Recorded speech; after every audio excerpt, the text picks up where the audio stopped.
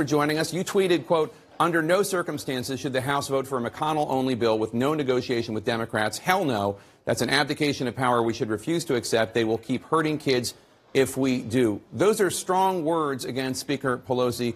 And that bill, as you know, passed 84-8 in the Senate. A lot of liberal Democrats voted for it.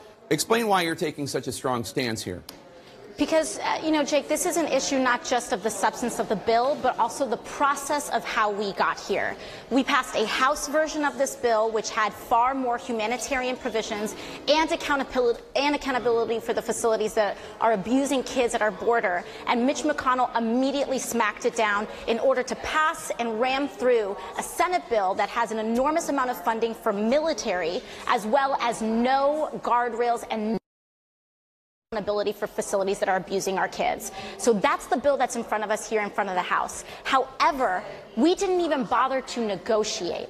There are House amendments. We could have negotiated it in. We could have conferenced. We could have tried to get amendments in, to get humanitarian provisions put in, to get consequences for facilities that abuse kids in. And instead what we're doing is that we're immediately going to just saying yes to what got passed out of the Senate. And these are two completely different dynamics. The Senate, you have a minority Democratic Party there.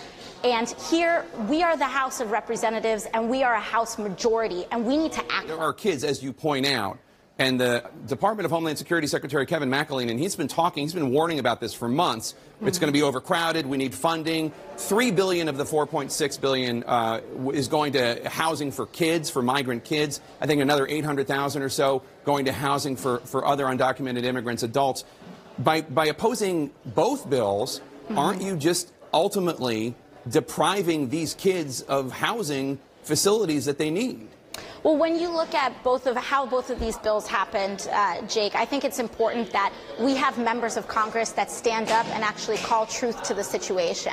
The House bill passed resoundingly. There were only 4 Democrats that defected, including myself, from that bill. And the reason I defected is because I needed to send a message to my constituents and my folks back home. And in fact, my constituents asked me to vote no on the bill. But if it ultimately came down to it, if we needed 100% every single Democrat to vote on this bill, we could do it with the amendments. But the problem right now, and the question at hand right now, is that Mitch McConnell sent us a bill and we're just putting a big check mark on it instead of even trying to negotiate. I have indicated that I'm willing to stay here. I don't need to go home on vacation. I don't need to go home to July 4th weekend. I will stay here all weekend to make sure that we get this thing done. And instead what Mitch McConnell is doing is that he's relying on the time pressure of recess to try to ram through a bill that is completely irresponsible to the American people and to those kids on the board.